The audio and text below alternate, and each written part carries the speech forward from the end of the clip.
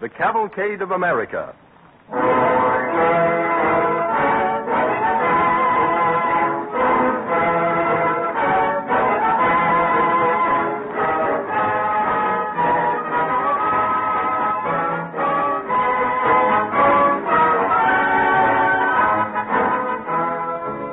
No history of a nation would be complete without a record of the growth of its industries, the shops and factories and laboratories that lend wings to the progress of a people. Such an enterprise is DuPont, one of America's earliest. As you listen on Wednesday evenings at this time to the Cavalcade of America presented by DuPont, we hope that you will give a thought to the pioneers of American industry, as well as to the pioneers in all other fields of endeavor. And the spirit of progress so clearly shown in these stories is the thing that inspires DuPont chemists to fulfill their pledge, better things for better living through chemistry. At the very end of this program, we have a special announcement for school teachers which may help them in their work.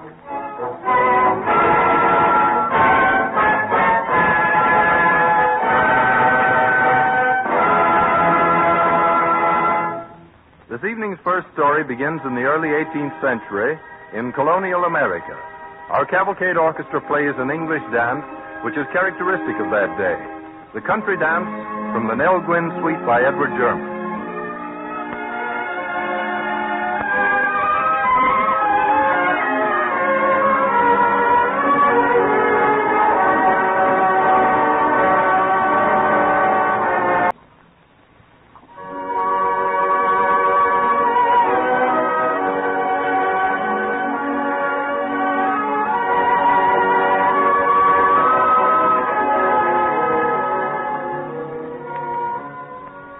In the ranks of the American cavalcade march the direct lineal descendants of the great builders of the world.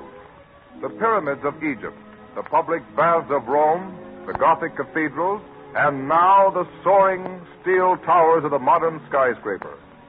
In 1724, the Guild of Master Craftsmen, known as the Carpentry Company, was formed. Then, 5 years later, important business comes before the legislature of the Commonwealth of Pennsylvania. Order. It is now in order to hear from the Special Commission for Building a State House to accommodate our Pennsylvania Legislature. Mr. Hamilton, have you anything to report? Yes, Mr. Speaker. In accordance with the petition of the people of Philadelphia and the resolution of this body, I have prepared designs and plans for a building to house the legislature. Are you ready to submit it to the Assembly for consideration? I am, together with an amendment to the bill now pending for appropriation of money necessary to carry out the construction. What will His Excellency permit us? Only £2,000. Well, at least we can begin on that. Just as soon as the bill is enacted into law. I move the commission be appointed trustees for building the State House according to the approved design. Why are we not allowed to see the plans before approval? It seems to me... I second the motion. The commission recommends... Order! Gentlemen, order!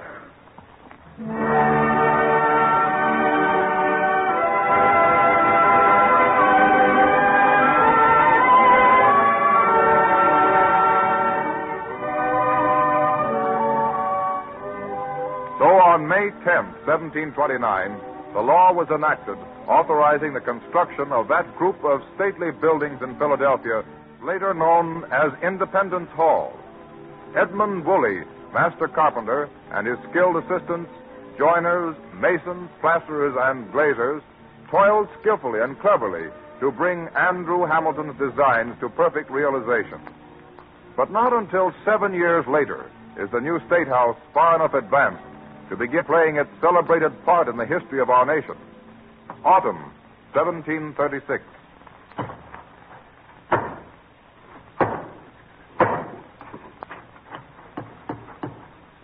Mr. Woolley, sir? Yes, Tyson. Is it finished? No, sir. There's one more nail. Drive it home. I thought it'd be more fitting, sir, for you to be the one to do that. Why does he think that? When this nail is home, the new State House will be ready for the legislature. After so many years, the honor should be yours. Oh, vanity, Tyson, sheer vanity. But give me thy hammer. Here you are, sir.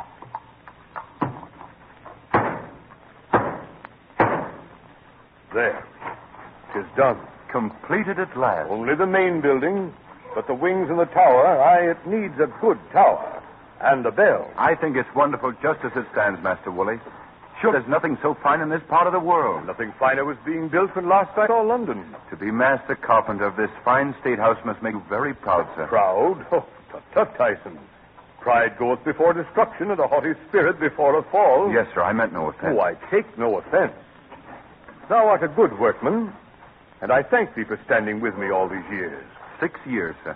Aye, so it has been. So now I may join the Carpenters' Company. Well, thee knows well only a master carpenter is eligible for membership in our guild. I've been a carpenter 6 years. I'm eligible. Why, so thee is.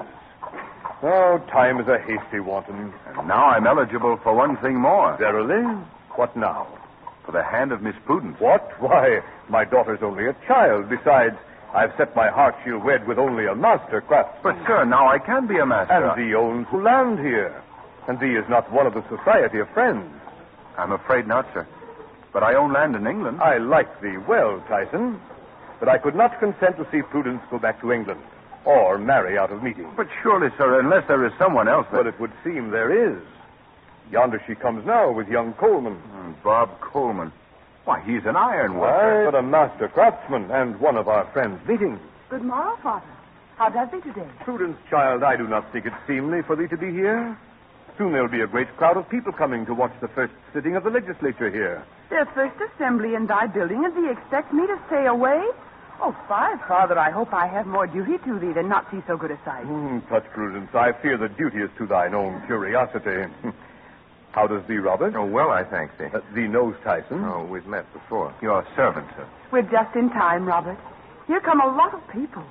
Well, how bright they look, all silks and satins. Tut, Prudence. Well, Mr. Woolley, sir. I see you are ready for us in time. Yes, friend Hamilton, I hope the legislature prospers well in this new fiendish place. I hope our laws are as good as our design. Well, our work is honest and our materials sound. It ought to grace this fair province many years. Well, look here, Benjamin. Yes? Look at these hinges on the door. They are uncommon handsome, are they not? They are more, Mr. Hamilton. They are uncommon strong. This Pennsylvania iron will make more than hinges. I do not follow you, Benjamin. We may not be to see it, but someday buildings will be made of iron. And wood and brick will only be the ornaments of them. Benjamin, you think too much. Come along in. The members are taking their place. Who were those men, friend Tyson? Mr. Andrew Hamilton, Speaker of the Assembly. Whose designs Father and thee made into this fine building? Yes. And who was that man who talked of iron? Have you heard him praise my work? Bah, he trades in words. He is a printer. He's a clerk of the Assembly, a Bostonian called Benjamin Franklin. I would like to talk with him. I would they'd rather talk with me. Come, children, let's go in. This is an important occasion. There will be many words spoken today. Will thee sit by me, Prudence? No, by me if you would see better. We carpenters had first place here today. I'll sit between thee both, behind my father. The Assembly of the Province of Pennsylvania will please come to order.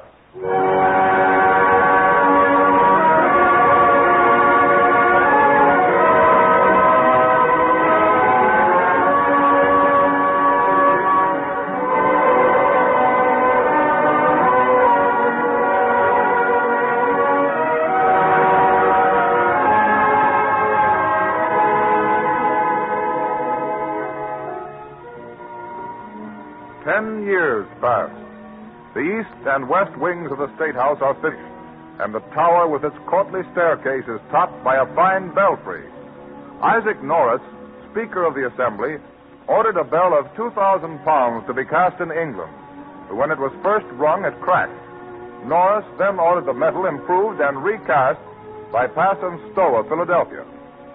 In June 1753, the new bell is hoisted into place, and a great crowd has gathered in front of the State House to hear whether a good bell can be cast in the colony. The bell is almost secure in place now. They say it weighs a ton. Is it true that this is the first great bell to be cast in the colony? Yes, Pass and Stowe are the first to try it. Come, Prudence. This way, dear. But he takes me further away from the tower. We can hear the bell better at a little distance. I hope Father can hear it. Oh, I'm sure he can. I remember years ago he said there'd be a tower and a bell someday. Oh, it makes him happy to know the State House is finished at last. Yes, it would have made him happier if you had married Coleman instead of me. Nay, John. He's pleased now that he owns land here and comes to our meetings. Well, as our iron-making friend Coleman says, our colony is truly a melting pot. Those are strange words friend Norris had cast on the bell. What were they? Proclaim liberty throughout all the land unto all the inhabitants thereof. It's from the Bible, Leviticus 25:10. Isaac Norris is a very pious man. Perhaps he thinks he's a prophet. Oh, they're making signals from the belfry. The bell must be in place. We have a good view from here. Look.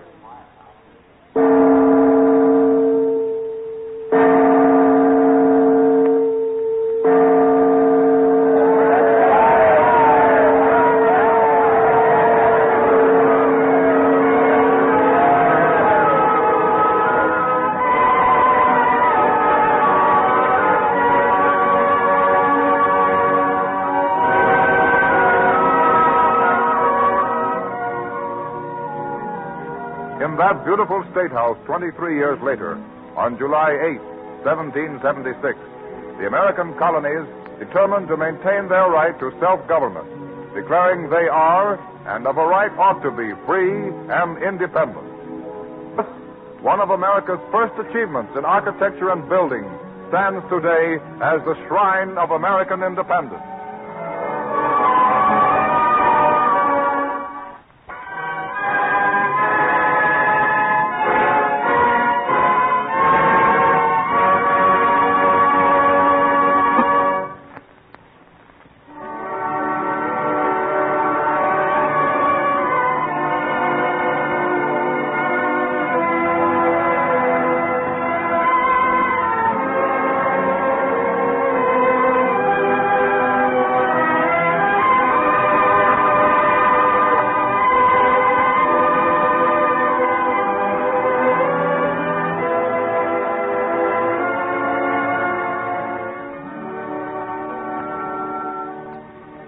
Americans are the greatest builders of modern times.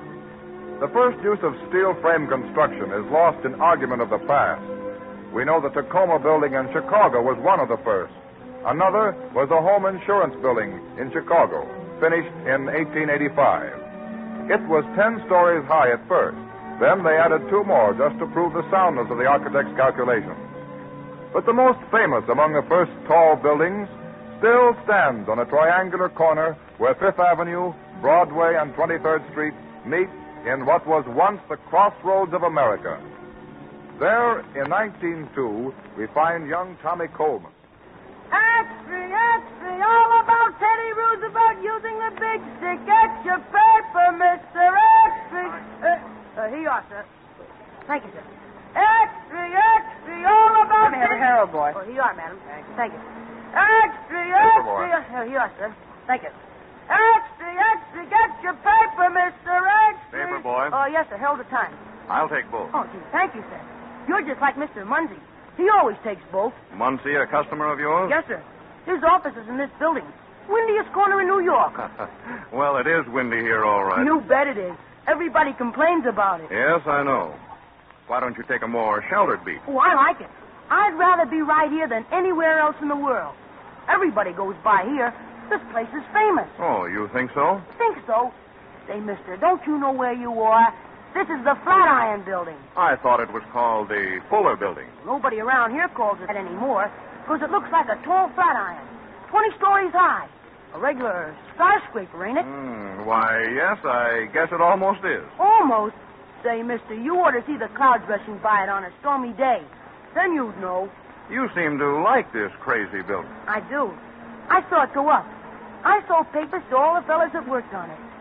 Someday when I grow bigger, I'm going to build one myself. Oh, you want to be an architect? What, me? Stick indoors over a desk? No, sir, not me. I'm going to be a steel worker. If the steel gangs that build things like this... By George, you're right. What's your name, son? Tommy Coleman. Do your people live near here? My folks used to live in Philadelphia. Only they don't live anywhere now. They're... I see. Well, we're from the same state. I'm from Lancaster, Pennsylvania, Oh, myself. Pennsylvania does. That's right. But the big cities are the only ones that have skyscrapers. Yes, and we're planning lots of others. Gee, I wish I could get a job working near one of them. I like to see them go up. Well, maybe you can. Here's my card. Come see me at my office. I might help you get a job. Well, thanks. You bet I will, Mr. Dingleberg. That's right. Oh, you're an architect. Yes. Do you know much about skyscrapers? Not much yet, son. I've only worked on one tall one. But there's only the... Say, did you build a Flatiron building? Well, I used to think so, but maybe now I'd better say I just planned it. You thought of it and figured it all out. Don't forget to look me up, Tommy. Thanks, Mr. Dingleberg. I won't forget. Gee, as if I... And he built this. Paper, boy. Oh, yes, sir. Thank you, sir. Extra paper. Get your paper right here on the windiest corner.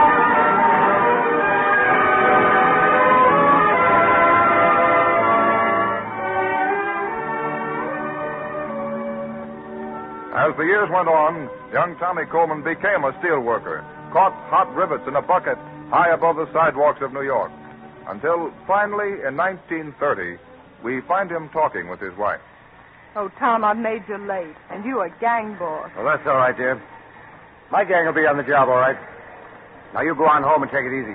But my job. Well, you telephone them you can't come back. But I can't quit my job. Well, you've got to quit it, dear.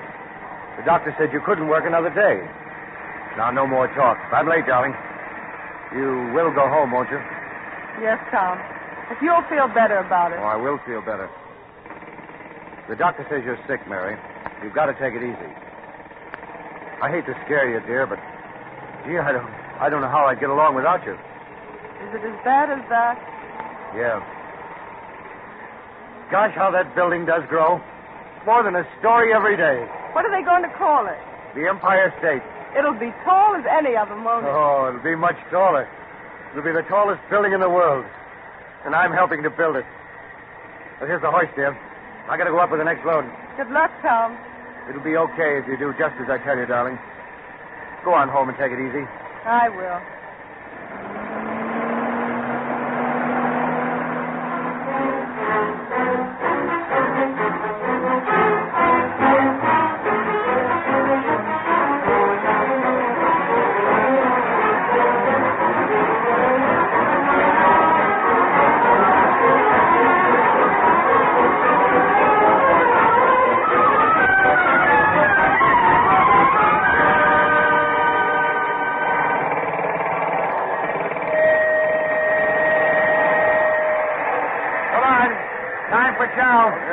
Glory be. Have you got to go all the way down to the 46th floor for a cup of hot coffee? No, they got a cafeteria now on the 64th.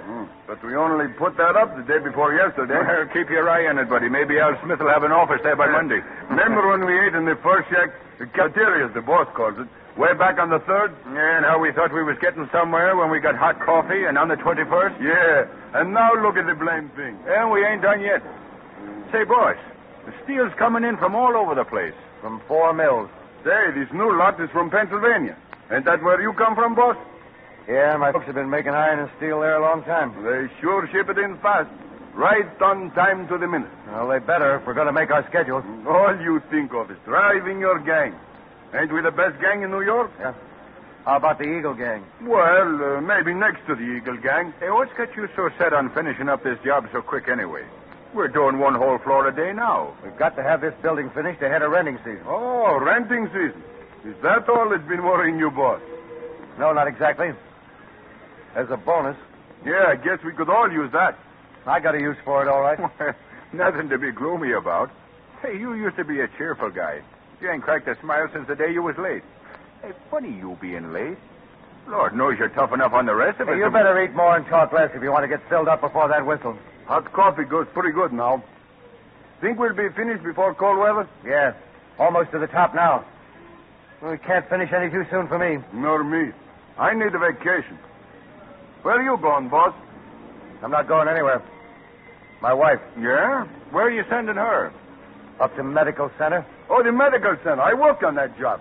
Good job. Lots of steel. But it's a heck of a place for a vacation. Shut up, you. Can't you see it ain't no picnic? Yeah, that's right, boys. It's an operation. She's got to have it or she'll die. Gee, that's tough. I didn't know. Guess it costs a lot of dough, eh? You said it, Tony. Plenty. That's why I want to beat the record and get part of that bonus. Well, you can count on us, boss. Every gang of it. Oh, thanks, boys. All right. Come on, boys. Let's go.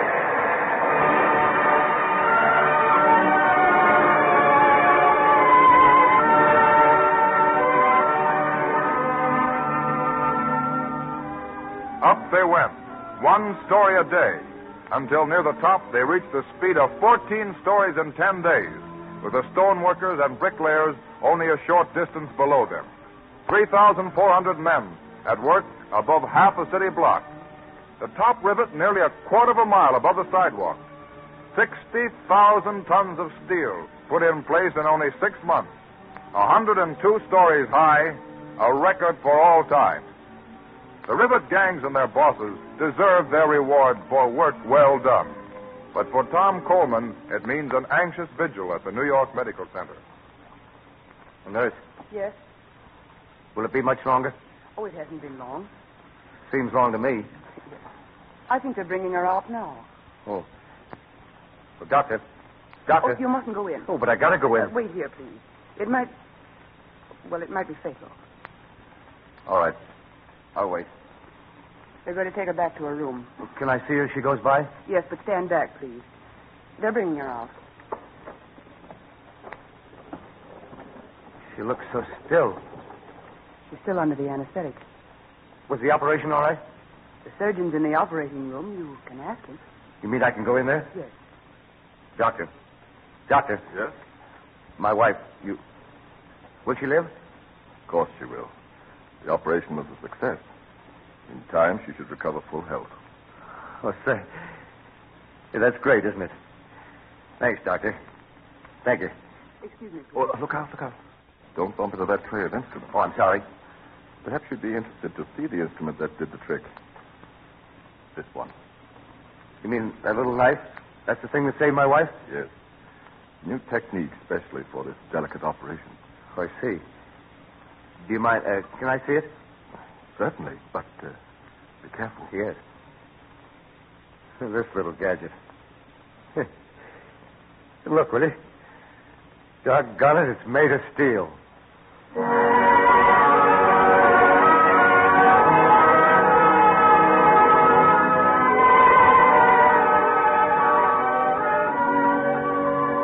Workers in steel, raising high against the stars new temples for a newer and finer life. Brave, hardy men with a noble heritage. Builders of an empire in the sky. Builders of steel tools to cut our way into the secrets of the future. Builders of steel, we salute you, heroes of the American cavalcade.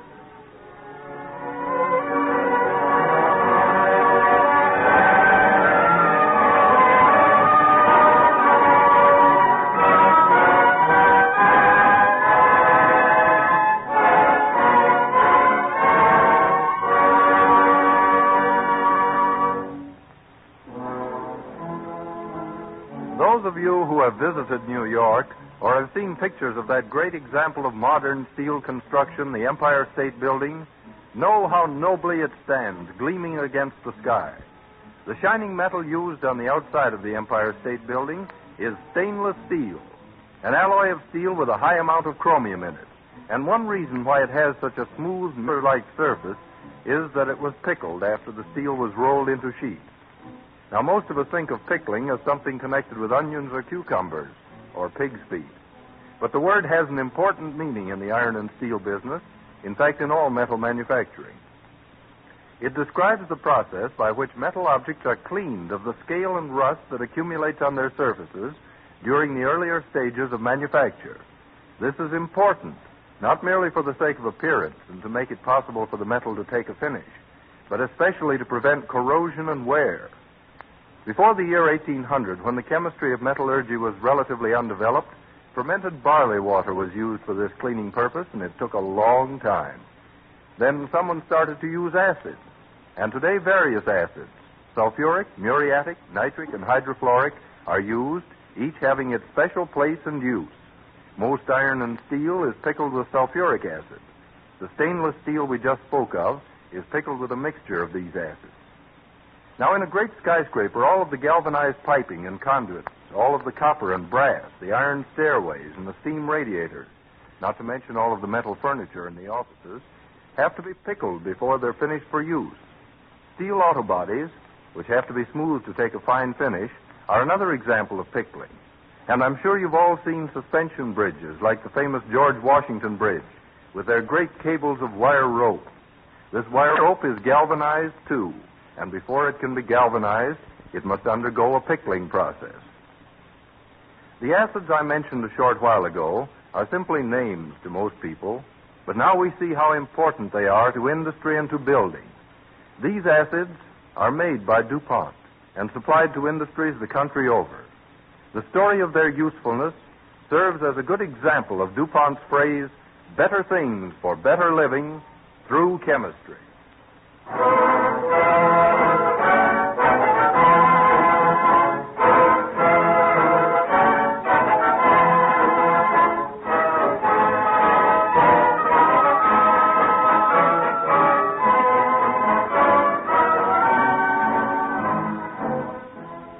Now we have a special message for school teachers. So many teachers of history and English and dramatics, as well as principals of schools, have written us about the interest they and their pupils take in the Cavalcade of America and how helpful the programs are in connection with classwork in these subjects, that we shall call attention from time to time to forthcoming broadcasts. Next week's program, entitled Speed of Words, deals with the progress of communication from the days of clipper ships and the Pony Express to the present day of radio. We urge teachers to recommend it to the students. Next week, at this same time, the Cavalcade of America, presented by DuPont.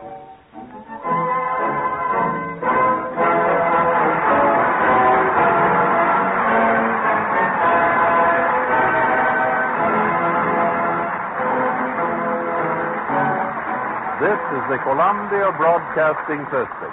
A news bulletin from the Press Radio Bureau, New York. The borough of the Bronx and sections of Upper Manhattan are without light as a result of a fire in an uptown electric powerhouse early this evening. Service has been restored in the Bronx and some sections of Manhattan.